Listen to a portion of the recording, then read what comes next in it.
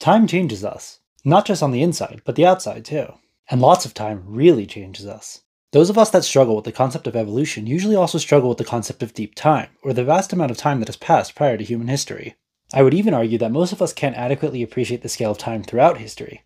We might live among 3 or even 4 generations of our families in our lifetime, but what does that compare to the vastness of time? Just 10 generations ago was over 200 years ago, a completely different era before the advent of cars, computers, even many of our modern medical treatments. Imagine how different then we must have been some 8 to 10,000 generations ago at the birth of our species. A lot of physical changes can and have happened since this time, and we are hardly the same looking as our most distant ancestors. But this is just a fraction of all time, even of the time since life first emerged on our planet over 3 billion years ago. If we could go from hunter-gatherers on the plains of Africa to a globalized species, the most advanced civilization this planet has ever known, in just 200,000 years, is it so hard to imagine our connection to our evolutionary ancestors in the hundreds of thousands, millions, and even billions of years before? So now to my main point, understanding deep time. When we observe the geological record, the numbers are nice and palatable because they're often truncated. 230 MA is a lot easier to process intuitively than 230 million years before present.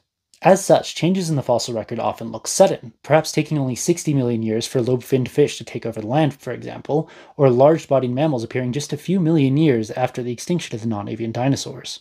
However, when you consider that the whole of our species' existence comprises only 250,000 years, with written history being only 0.5% of that million years, you can appreciate how vast these timescales really are. So as far-fetched as it might seem that our ancestors 400 million years ago were fish, 400 million years is a huge amount of time in which a lot can happen.